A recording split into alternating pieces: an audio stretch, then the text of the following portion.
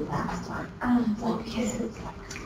howdy. Howdy. How is everyone today? Good. Happy fall. Are y'all as excited as I am about fall? I mean, I pulled out my cardigan already and my booties. I'm like, hey, bring it on. I'm ready for this cooler weather.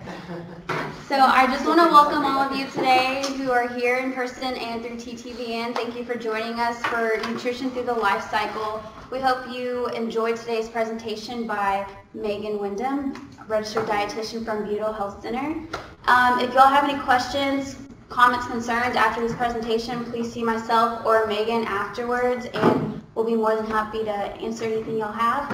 Please join us next week in person or live through TTVN for Healthy Aging, same time, same place, and I'm going to give it to Megan. Help me welcome Megan today. Thank you. Great, thank you, and howdy. Howdy. I'm excited to be here as well, and we have a nice little group here to talk through nutrition through the life cycle. As was mentioned, my name is Megan Wyndham. I'm a registered and licensed dietitian, and I work in the Butyl Health Center. So I see students regularly. I don't see a lot of young students, but I have a little 17-month-old at home, another one on the way. So this is a very near and dear topic to me, just talking about infancy on, but also looking at adolescent, teen, even older adults. Next week's focus will be a little bit more on the elderly population, so we'll cover some of it today, but not go in depth as much. Please feel free to ask questions as we go throughout this as well. This is meant to be informal. Ask your questions about maybe your own family members, friends, things that you've been wondering as well. Okay? So we're going to talk a little bit about nutrition for all stages of life. And the neat thing about nutrition is that it kind of changes as we go throughout life. So as we start off in infancy, that's a whole different ballgame than toddler, than even adolescent, than even our older adults. And I'll focus on some of those key nutrients that we want to make sure we're getting in those different life cycles as well. Okay? So we'll go through newborn, infant, toddler, preschool, middle school, pre-adolescent, adolescent, adult, and then our aging adult. So nutrition for the newborn. We always hear breast is best or breast milk is best. I'll tell you too, just as having a 17-month-old at home, as a dietitian, that was important to me. But I struggled a lot with breastfeeding and trying to figure that out. No one ever tells you how difficult and hard that can be. So there are times for supplementation, most definitely. I would never recommend against supplementation or not choosing breast milk if that's an option for you, because they've come a long way in that. But at the end of the day, breast milk is still best if we can. The reason for that, it contains a lot of our immunoglobulins, our fatty acids, our proteins, our calciums, our many different vitamins, lipid values, but our formulas do very similar things as well. So please don't feel like you have to choose breast milk, or if you didn't breastfeed your children or have family members who did not, that it's a bad thing. It's still okay. But these are the reasons why that is the best for infancy. Usually our recommendation here too is till 6 months of age to exclusively breastfeed or provide that milk. And at 6 months we would want to introduce some of our pureed type foods. You can see the list here of what that might look like. At 6 to 8 months, infants can eat soft, lumpy foods. This would be infant cereals, smooth applesauce, sweet potato mash. I put on here pureed meats too, and this was some of the first things that we fed our child, because at 6 months, if they're not getting as much breast milk or even as much formula, they're not getting as much iron. So iron is fortified in our formulas for the most part. That's why you see iron fortified cereals for infants. Meats in particular too have a great source of iron, and many infants are iron deficient, but we don't know that or don't test that till they're 1. So this is something that I would strongly encourage, and there's a lot of research behind brain development and even just iron deficiencies with pureed meats. At 8 to 10 months, we're looking at more soft minced foods, so this would be some things with a little bit of texture, cottage cheese, small pastas, mashed banana instead of pureed banana, so we're looking at a little bit of a chunky texture. At 9 to 12 months, this would be a little bit more. They're starting to form some of those teeth, pieces of toast, cheese cubes, things that they can actually chew here. And really, once we get to about 12 to 18 months, I always encourage, tell them to eat what you're eating. And so that's something that it helps not only the family's diet, but also the children's diet to get that variety and not feel like they have to eat a certain way and you have to eat a certain way here. Nutrition for the toddler and preschooler. So toddler would be 1 to 3 years old. That's what we classify this as. This is where we really get into those strong preferences, likes and dislikes. I joke a lot of times because our little son at home, one day he'll love the meat that we cooked for him, and then the next day he wants nothing to do with it. So it's kind of that guessing game of what they like, what they don't. Food jacked, aversions. But what we try to do, what I really try to emphasize, is to serve a favorite food with some of those foods that they're not really sure about. So like, for example, if your child really loves fruit, which ours does, he will eat any type of fruit you put out. But if we put something else out there with that, he's more than likely to try both of those. He may not eat the whole serving of the carrots that are out there, but he may eat that. He will eat the fruit. So if we pair those together, it helps a little bit. The preschooler, 3 to 5 years old, this is when we start imitating the eating behaviors of others. So whoever they're around is really important to think about. And I would challenge you as a family, or as if you've raised kids before too, they like to do what you're doing. So if you're eating your whole food, they're going to eat it. If you're eating vegetables, they'll do that. So really encouraging healthy behaviors here. Really from 1 to 3, they're eating a lot. I say sometimes my son will eat more than I do at times because he's just growing and growing rapidly. 3 to 5, it slows down a little bit. So you're not going to see that they're eating as much. They may go a meal and just not have much at that time. That's completely appropriate, and it's just a decreased appetite there. But what's key here is that they're doing a lot of activity. So they're running around a lot, they're moving a lot, they're crazy, probably chasing them all over. So we want nutrient dense but higher calorie. So what that means are things like nuts, nut butter. If they're allergic to that, maybe we're looking at something like hummus or avocado, adding a little bit of higher calorie foods to their intake, not necessarily all the little snacks. And it's funny that when we talk about snacks, we were recently in Colorado and there was a family hiking around us, and there were 2 young kids, and the dad said, I don't know what's with all this snacking. And he was just joking about his kids just snack all the time, and they can snack all day. But if we think about a lot of snacks that we eat, it's goldfish, it's pretzels, it's chips. It's things that are easy to grab and go for a lot of these kids, but they're very nutrient poor. And so we've got to try to get in some of those higher calorie or nutrient dense type foods when we can, and that's something to keep in mind for this particular age group. Questions on that infant, toddler? No. Okay. All right, so toddlers with food, so up to the age of 3, they have the innate ability to control when they're hungry and when they're not. This is one thing we're all born with. We're all born with, I'm full, I'm satisfied, I'm hungry, I'm not. As we get older, we lose that a little bit. And you can find yourself there a lot of times. If there's a plate of cookies out and you've just eaten lunch, a toddler would say, well, I'm full, I don't really need anything. But us, we go, yeah, I'm hungry for some sweets, I'll eat some more. And we lose that sense of hungerness and fullness. But for them, they're born with that. And so we have to listen and trust that. And that's one thing I think I learned the hard way too was, okay, well, they're not eating, we need to give them more, we need to try something. But they know when they're hungry and full, and they'll eat when they're hungry if they need that. So trying to trust that for them. So avoid trying to tell them to clean their plate, that you have to finish this, especially at these ages too. They will get what they need when they need it, as long as we're providing that quality food for them. And that's really the key of it. If we're giving them just chips, crackers, cookies all the time, yeah, they're going to fill up on that, but the nutrients aren't there. When we give them a plate of dinner with rich nutrients, fruits, vegetables, grains, and meat, they may not be hungry to eat that. So now they're not getting in the key nutrients that they need. So keep in mind that that's our role here. Children will usually have a preference for sweet and slightly salty foods. Sweet in particular, if you think about breast milk or formula, it's made to be a little bit sweeter. Certainly they're not adding sugar to it, but that's just our taste buds. And so that's why a lot of them like fruits starting out, or enjoy the puree type bananas, fruits, that type of thing. And even slightly salty foods. And I'm always surprised that, like last night, I put a pickle on Reed's little tray and he will eat 10 or 12 pickles. And he's 17 months old, but he loves to do that. So the saltiness of that per se is what he enjoys, but it's something that they're all different. Fish being one thing too is a great first starter food, especially for toddlers. It's a little bit easier to chew, and it's softer on their mouth, especially if they're going through teething or things like that. Energy dense foods are great as well.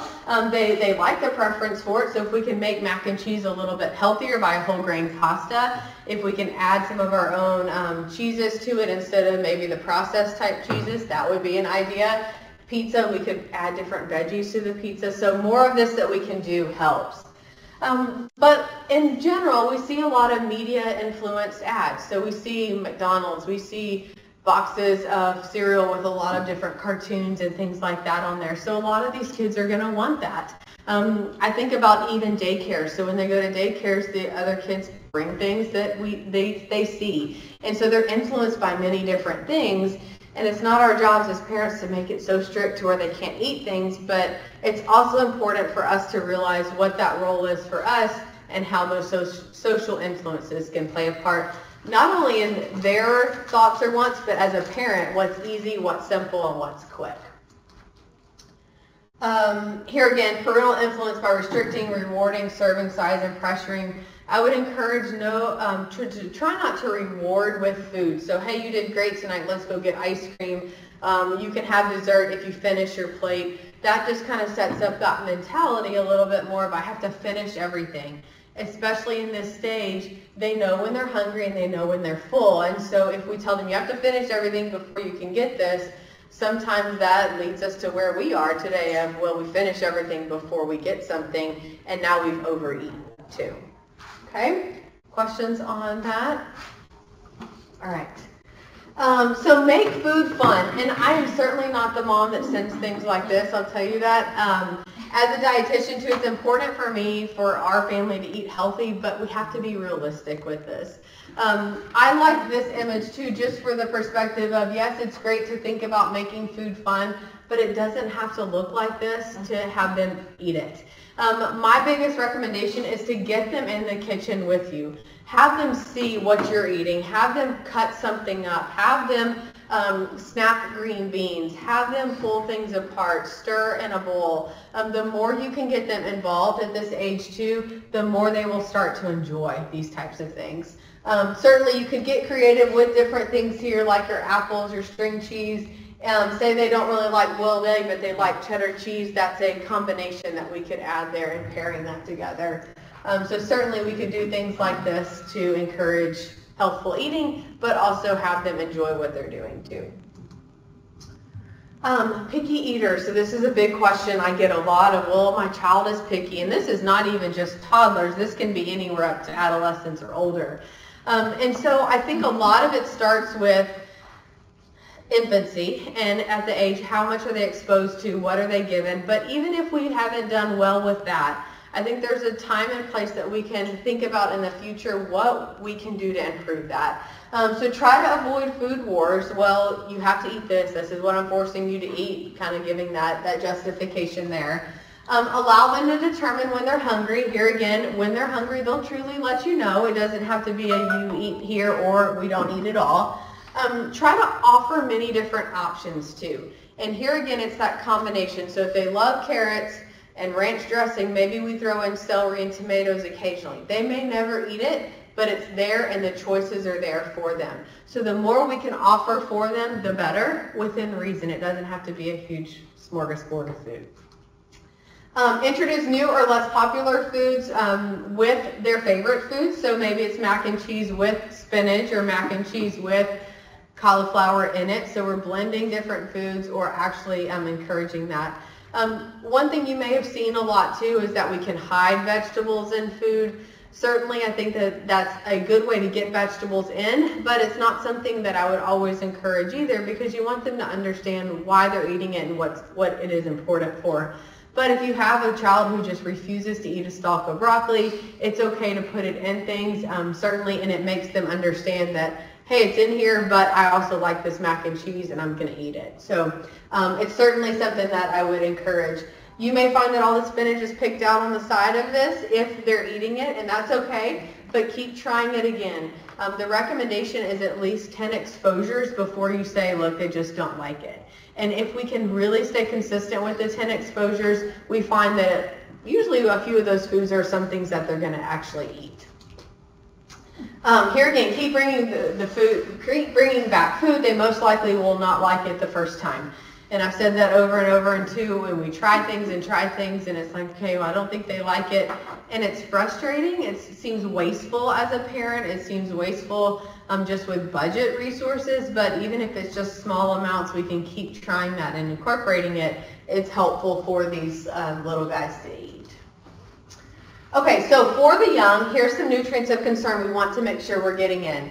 First and foremost, calcium and vitamin D. That's why you'll see a lot of times when we start weaning off of formula or breast milk at 12 to 18 months, we replace that or try to encourage more of our calcium and vitamin D fortified cow's milk. And we would look for those that are whole milk. And the recommendation is whole milk at least under 2. At 2, you can switch to a lower fat milk if you choose. But the recommendation right now is the whole milk.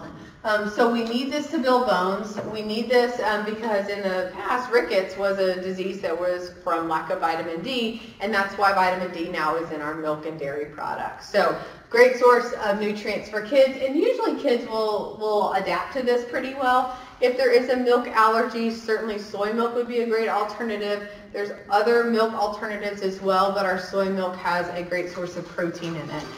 So I would look at that as being a better alternative. Vitamin K is supplemented to all babies at birth, so we don't have to worry about that so much, but as we get older, we need to make sure we're getting in some greens, leafy greens, that type of thing. Iron, I've mentioned this already too. Exclusively breastfed infants, there's no iron in the breast milk per se. Yes, it will transfer a little bit from what the mom eats, but not a huge amount. It's always supplemented in our formulas, but not in breast milk. So here again, that's why the recommendation is to supplement with foods that are rich in iron. It helps deliver oxygen. This would be in the form of beans as well. So black beans, kidney beans, pinto beans have iron in it if your child is not good with eating meat or wants to eat much meat. For the child, pre-adolescence and adolescence, so when we're looking at this, this is kind of breaking down the next classification. But before I go to this, does anyone have questions about infancy, toddler, 3, 5 years old? Any questions? Good? Okay. So when we look at our middle childhood, this is 5 to 10. So 5 to 10-year-old, the growth slows except for mid-growth spurt. And this is usually between the ages of 4 and 8. So keeping that in mind, if you have any kids in this range, or grandchildren, or nieces, nephews, you can see that that's where our growth spurt is going to occur. Our pre-adolescence, body image and dieting first appears here. I can't tell you how many of my eating disorder patients will come in and say, and I'll ask, well, when did you notice some eating behaviors change? And they'll say, I was 10 years old, I was 8 years old. So I'm seeing it younger and younger. A lot of that I think is social media influenced. I think a lot of it is just environmental, what we're seeing. Some of it can be parent pressure at home. Some of it can be that forced eating perspective. So that's something to keep in mind here. And then our adolescence is 11 to 21. This is really where a lot of our growth occurs. This is where a lot of our key nutrients are important, especially for bone health. So our bone mass is doubling. Really what we say is females in particular, by the time we're 25, 30, we're not developing any more bone mass. We're not storing any more or making any more. So if we're deficient in calcium, vitamin D, going on a strict diet, restricting these things, we can be at risk for osteoporosis because we just truly don't make any more. So our peak weight gain coincides with usually our linear growth, so we're seeing up and outgrowth. And then a key recommendation here is females require at least 15% body fat for normal menstrual function and hormone function, and need 25% to maintain. So we do body composition too in our department, and when I see a female coming in with 12, 13, right at 14%, usually it's lack of menstrual cycle as well. So those adolescents or preteens here who aren't gaining the proper amount of weight, who may be over exercising, not eating enough, we see lack of body fat in those as well. So something to keep in mind. Eating fat doesn't necessarily equate to body fat. That's a common misconception here. It's just getting enough calories to meet the demands of higher energy needs. Questions on that? Okay. So factors on eating preferences here. So we used to see it as we just looked in toddler, pre-adolescents, kind of our younger population. That was more just preferences. That was more what mom and dad gave me, maybe some taste here as well. But here now our preferences are some of our parent role in modeling. Certainly I think this makes a big impact, and mom and dad go through the drive-thru every single night to eat or never cook a meal at home. That's something that I see a lot of my teens eating fast food all the time because they don't know how to cook, or mom and dad never prepared anything, or they don't know even where to start. So that's certainly a factor. Social media is huge here. I have a lot of my patients are pre-adolescents too. When I previously was at Texas Children's working with a lot of younger adolescents, I say I kind of work with older adolescents now, but the younger 12 to 18, at Texas Children's, we saw a lot of social media. So they're looking at Instagram accounts for recipes or body image ideas or trends or diet fads. So we're seeing that. Which impacts body image and self-esteem. And so I see that over and over. I'll even tell you too, a lot of my eating disorder patients or those who struggle with that, some of the recommendations I give them is to delete their Instagram account to stop looking at some of that. And so social media can play a big influence in that. Busy lifestyle, certainly fast food, on the go, lack of nutrient-dense foods, and lack of good quality food. Our peers, really what our roommates are eating, what our boyfriends, girlfriends, friends are eating. I see that over and over, just other types of relationships that influence someone one way or the other, good or bad. It can lead them to really restrictive eating patterns and healthy, or it can lead them to overeating fast food and less healthy. And then culture in particular here. So this is kind of what I always say is the launching pad to adulthood. So whatever students or adolescents are doing in this time phrase and period usually is what they end up doing in adulthood.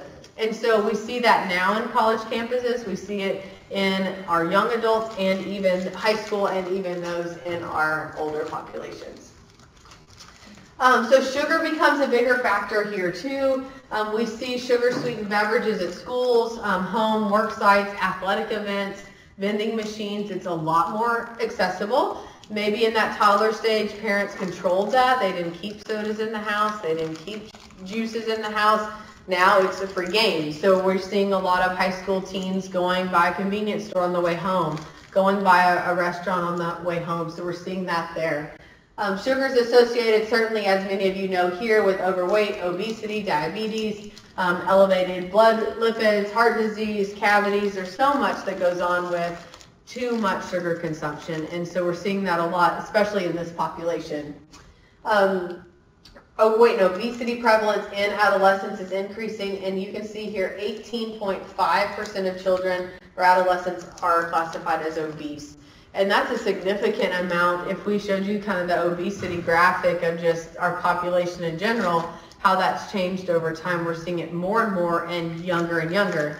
And if you remember what I said about this population, it's the launching pad for what they do in adulthood. And so what they're doing now is really turning into a long-term diet approach. So nutrients of concern for the adolescents. So what do we want to look for here? Calcium, certainly, because as I mentioned, this is a peak time for bone mass and growth.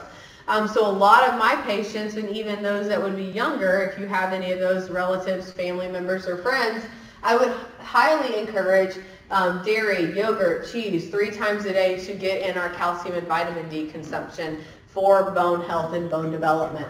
It's critical for bone mass, and like I said, 50% of calcium storage is built up during this time. Once we get to about 25, 30, our storage is gone, and then as we know with postmenopausal, we lose a lot of that bone mass as well. Iron, so iron here is greatest for the female, especially after menarche. So if you think of menstrual cycle, losing blood mass, iron is stored in our blood. So this is a really critical time that we see more anemia, which means iron deficiency. So we want to make sure that we're getting enough iron in. This would be found in our red meats. This would be found in our beans. This can be found in some nuts and seeds, but in particular, our lean red meats are a great source to get that in.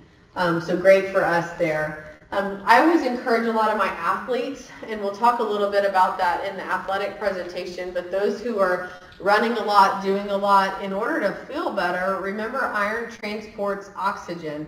And so if we have low iron levels, we're going to feel gassed. We're going to feel tired all the time when we're exercising. So increased iron levels can help with feeling better too. Folate here, so low levels of folate can lead to early reproductive troubles later on. If you're concerned about folate levels, leafy greens, green vegetables are a great way to get it in. A general multivitamin would be a great thing as well if your daughter or son is not getting enough of that in. And inadequate consumption currently seen of all these vitamins, minerals, and fiber is really what we're seeing in this population. So as I mentioned, they're going to fast food, they're grabbing things on their own, they're making their own choices. Maybe mom and dad aren't preparing all these things again.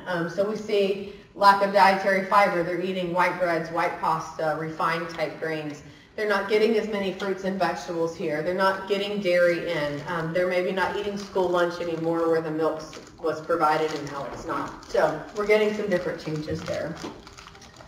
Snacks for teenagers. So we'll kind of go through either of these because the question I get a lot too is, well, what would be a healthy snack? And then the second question is, well, I really don't want to gain weight. I need to lose weight, or I do need to gain weight for a lot of my male patients who struggle with that, and female patients. I certainly see, it's surprising that most people think, well, don't you see a lot of people wanting to lose weight? I do, but about a third of that is wanting to gain weight or needing to gain weight for just health reasons. So for gaining, we can do something like a peanut butter chocolate protein smoothie. Cereal yogurt bar, and a lot of these recipes are going to be in the links to your presentation. So at the very end of the presentation, there's all these little links. You can click on those and see the recipes too. So a little bit higher protein. Energy bites are great too. You probably have seen a lot of these maybe on Pinterest, or friends or family members have done them. Great for needing to gain weight. They're calorie dense. They have nuts, nut butter, oats, maybe a little bit of protein, may have a little bit of chocolate, dried fruits, all great energy gaining ideas. Hummus is kind of a hot new food too. It's not just made with chickpeas and oil anymore. We're making it into chocolate hummus, ranch hummus, avocado hummus. So there's a ton of different things that we can do with that. And a lot of kids love to dip things. So dip it in ketchup, dip it in sauce, dip it in hummus, so we can change things up with that too for wanting to gain a little bit of weight. For slimming down, so we're looking here again, calcium, vitamin D, our strawberry and almond yogurt bites. Apple donuts, so instead of a fried donut, we could take an apple, slice it down the center, have a ring, and we can add different things to it. We could drizzle it with Greek yogurt and put a little cereal on it. We could drizzle it with peanut butter and add some chocolate chips. So we're looking at just some different varieties there. Rainbow kebab, basically fruit on a stick, so something a little different there again. We can use fresh fruit, we can use canned fruit, we can use frozen fruit for this, so that would be an easy alternative there. Frozen grapes is another great, we're getting into the fall, so that's maybe a little bit of a cooler treat. But a lot of my patients and a lot of young kids that I work with enjoy the frozen grapes. So they just wash grapes, throw them in the freezer, and they have a whole different texture to them. Nuts and dried fruit. Trail mix portion size is key with this. About 1/4 of a cup is a serving. And then we could look at some of our carrot or veggie chips here. And when I say veggie chips, be careful of the ones you buy in the store. Those are a lot of times just basically potato chip with some carrot powder, beet powder, so you're losing a little bit more of the nutrients. What I would encourage here is to take a whole sweet potato, slice it, roast it in the oven. You don't have to do much to it till it turns a little bit crispy, and that's a great alternative there. Kale's the same thing. You can bake that in the oven or roast it in the oven to make great little chips there. So just being mindful of what we're buying always in the store. Another tip that's not on here too is I like to take a banana, cut it in just little rounds, put a little bit of peanut butter in the middle, dip half of it in chocolate, and then freeze it. And those are great little bites for after school or even something that you're doing. Could be either way. Certainly you could add more peanut butter and chocolate to make it higher calorie. You could add a little bit less of either to make it lower calorie.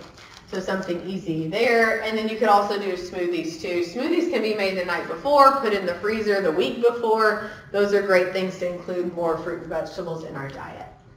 Questions on snacks? Yes? I have a question about Sure. iron. Yes. Yeah. Is it not very healthy, I think I know the answer, but to eat like organ meat, so like liver, I like liver and like chicken gizzards and livers and, Yeah. you know. No, good question. So the question was about organ meats and iron and just health in general. Would that be good? Yeah, there's a lot of great benefits in organ meats, iron being one of those, nutrients, huge amounts of zinc and iron, and even just protein content too. Most people just don't like them. The one thing I would suggest, if you have any history of gout or any type of condition that's related to gout, which is the inflammation of your joints from uric acid, organ meats have a lot of uric acid in them. So I would avoid it for that. But for other reasons, yes, it's fine to include in your diet in a great way. Liver in particular is a great source of iron. We just don't eat it very much. But if you like it, it's great to include. Yes. Good question. Other questions? Okay.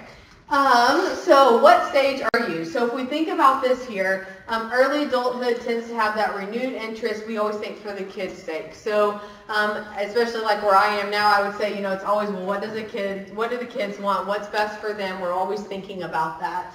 As we move to middle adulthood, we're busy, lack of time. Kids are at soccer, at baseball, at events, and we're running around more than we are at home cooking anything. So we have to think about where we are, what can we do that's easy, but also healthful, and we'll talk through that a little bit. The sandwich generation is filled with this multi-generational caregivers with health concerns. So we may have that middle age that's taking care of their parents, but also taking care of their college kid, or also taking care of their son or daughter in high school. So we're kind of in the middle, taking care of different generations with different health needs. And then later adulthood brings us back to focus usually on our own self, our health, our nutrition. And so it kind of comes full circle into what we're thinking about here. But I want you to just kind of think about where you are in that stage and how you've come wherever you've been from the bottom up and where you'd like to go as far as nutrition goes here. So for the adult, our growth usually stops in the 20s. Like I said, our calcium bone mass usually is ending by 30s. Bone density declines after age 30. These important micronutrients, especially after age 30, include calcium, phosphorus, fluoride, magnesium, sodium, and vitamin D. And calcium is no longer added to the bone storage. So that's where I would really emphasize for any adolescent, anyone really under 20, 21, to make sure that we're getting enough calcium, vitamin D. Does not have to be through milk, but yogurts, cheeses, that type of thing would be great. Sarcopenia, so this is really where we find, especially in our older adults, this is listing here more 30s to 40s, but we started to see a decline in our lean body mass. I see a lot of patients too, especially males wanting to increase lean body mass, become toner, become leaner, but as we age, we just generally decline in that. One, a reason because we just don't do as much activity. We may be not eating as much protein. We may not be eating enough. Females in particular, this is a time that they may be trying to lose weight, go on a diet, lose the baby weight, try to get healthier, but we just said they're busy running around with all these kids or doing different things. So it's hard to find time to exercise, in particular that lean body mass strength training activity. So this is a big one, especially we'll talk about that in the elderly adult population. So nutrient deficiency influencing sarcopenia, you can see these here. So really getting a wide variety of nutrients in our diet is key. Vitamins, minerals, we'll see vitamin D pop up here again. That would be coming from our cow's milk or low-fat dairy. So certainly don't stop eating dairy or stop having vitamin D and calcium after 30 because it helps with preventing sarcopenia, but we're not going to add any more to our bone mass here. Okay. So changes that come with time. So females, if we're thinking now a little bit of our middle age, elderly adult, decline of estrogen usually happens around 50. So what does that mean? So we talk about menopause, we talk about this happens, we know our changes are happening, but this means increased abdominal fat. The reason for that is that at 50, we usually, around 50, we start losing estrogen. So estrogen decreases, we stop having a normal menstrual cycle. The fat is usually stored, or goes hand in hand with estrogen, so that means our fat stores go up, and that's when we start to see a little bit of loss of lean body and bone mass. We're not exercising as much, maybe we're a little bit more in a sedentary lifestyle, we're a little bit more relaxed, we're maybe going out a little bit more with friends, we kind of have that empty nest feeling. So that's what often happens around 50. For men, the gradual decline of testosterone is usually after 30. So with that, we start seeing males after 30 that decline in bone and muscle mass. Insulin resistance is present. If you were here at the diabetes talk, we talked a little bit about insulin resistance and how that can increase weight gain because it's not as effective as it once was. So we start to see males usually have a little bit more of the belly coming out. Females may be all over depending on body shape and type, but that's usually a progression of what happens. As we age too, our metabolic rate decreases. So we're just not burning as many calories. We weren't made to be as active as we're older, so we certainly want to try to stay active, but it's not as active as we were running around as a toddler or teen. So we have to keep that in mind, that our calorie needs aren't as high as what they are in adolescence here. So I mentioned that here, reduction in metabolic rate. The key to being resilient and staying healthy is really a wide variety of nutrients, moderation as far as sweets, alcohol, that type of thing, and balance. Balance in both exercise and some healthier eating patterns. Okay, aging adults. So let's talk through this here. We're going to go a lot more in depth when we go to our next presentation of just kind of the elderly adult. But aging adult here, the gradual decline just in organ function. My grandmother, who still lives at home and lives alone, is 93 on Saturday. So I went and visited her yesterday after I picked up our little son from daycare because her big birthday is coming up. And she was like, you know what, I think I'm doing okay. I was like, look, Grandma, you're doing great for 93. And she goes, you think so? I said, oh yeah, I think you're doing wonderful. But you know, she's forgetting things, and she goes, it bothers me, I forget things. Organ function fails, your brain, your heart, your liver, your kidneys. Those are things that just start to slow down. That's what I told her. I said, your brain is 93 years old. There's a lot going on in there, and it's worked a long time. And so we have to really take that into consideration as we age, that we don't want to be so hard on our body, but we also have to understand that we're not going to be like we were at 20, 30, 40, or even 50.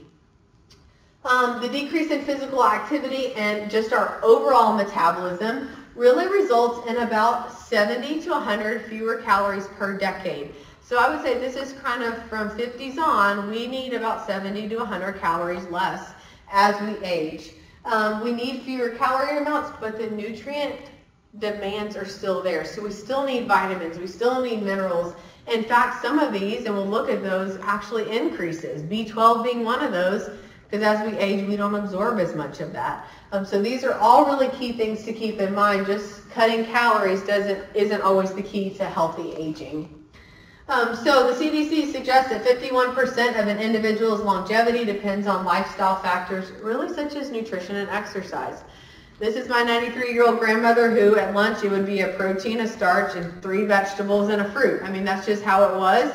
You know, growing up, a sandwich was fine for me, but this needed to be a full meal. And so nutrition is really key for that, and I truly believe it helps impact our lifestyle, not only just on quality of life, but longevity if we want to truly have a healthy lifestyle. Exercise is key here too. Our exercise needs will change, so we may not be able to go to the gym or run a half marathon anymore, but if we can just get up and walk, if we can go to the grocery store and walk up and down aisles, that's a huge benefit to these elderly adults here. So when we have a reduced appetite, especially as we age too, and this is just relevant because I was talking to my grandmother about this too. She's very thin, and she always says, well, everyone says I'm so thin and I can't gain weight. And I said, well, are you eating? She said, oh yeah, I'm eating. but the appetite's a little bit different. You're not doing as much activity, so you don't feel as hungry, and those hunger cues may not be as present for them. So when we look at this is kind of a balanced plate that we're looking at. You can see certainly still half is fruits and vegetables because we still need those vitamins and minerals. A fourth of that is still our grains. We still have our dairy and we still have our protein, but we're seeing a little bit more of these nutrient-dense foods in here. You'll see things like peanut butter. You'll see things like avocado. You'll see things like our dried fruits. Those are things that, yes, still have nutrients, but they're more dense, meaning we don't have to eat as much because it doesn't fill us up as quickly. With age, our taste and smell decline. So our taste buds, if we think about our organs declining with age, our taste buds decline with age.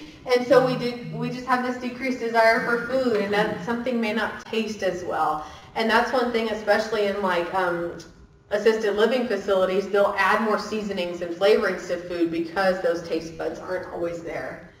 Hunger and satiety cues weaken. So if we started out as a little 1 to 3 year old where we knew exactly when we were hungry or when we not, you can imagine as we're now 70, 80, 90, we're seeing differences here.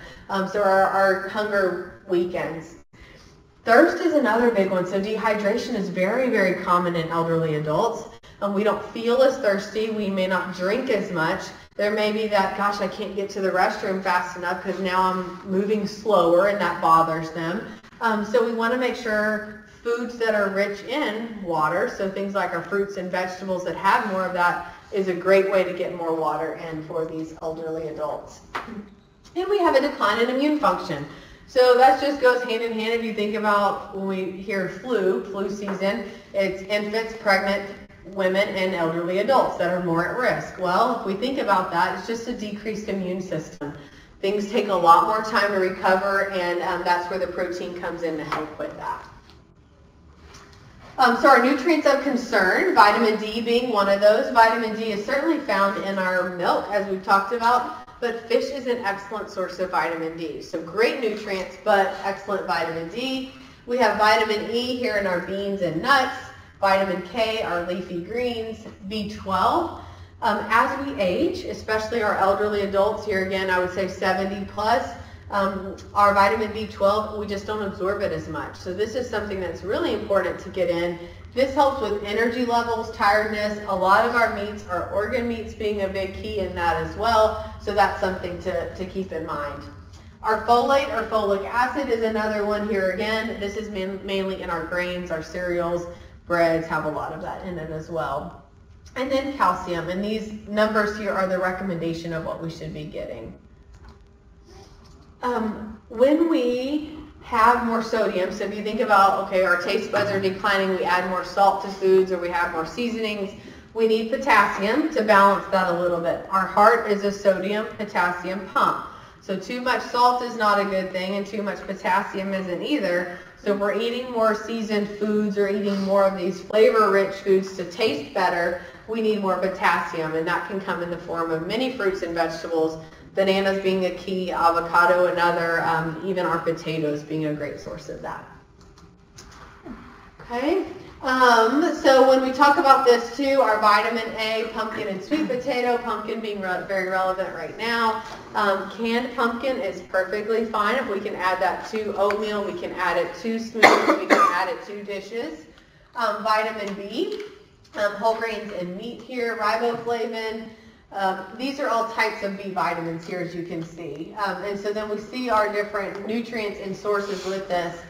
Really, if we look at this, it's key to have a variety. I mentioned our B vitamins. Our biotin is beef liver. Any type of liver there is going to be great as well. All of these B vitamins, remember, we don't absorb as much as we age. So these are key nutrients that we want to make sure we're getting enough in. And you can see how that impacts our overall health. Questions on that? Aging, healthy, elderly adults? Good? Okay.